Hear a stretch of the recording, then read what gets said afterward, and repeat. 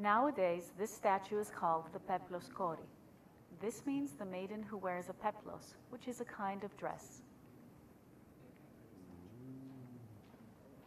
Her dress was richly decorated with figures depicting small animals, birds, and horsemen. These relate to hunting and nature, which were under the protection of goddess Artemis. Her hand is also different from other maiden statues. Do you see the hole? It was for her to carry her arrows, while on the other hand, missing today, she would hold a bow. A bow and arrows were the favorite weapons of goddess Artemis. A hole in each shoulder shows the place where a metallic brooch, used by women to fasten the peplos, was inserted in the marble.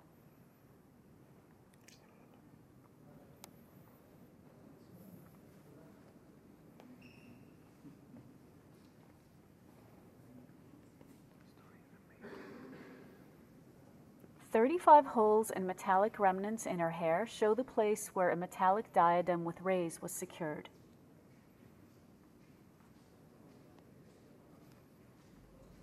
At the crown of her head, a metallic fragment is part of the meniscus.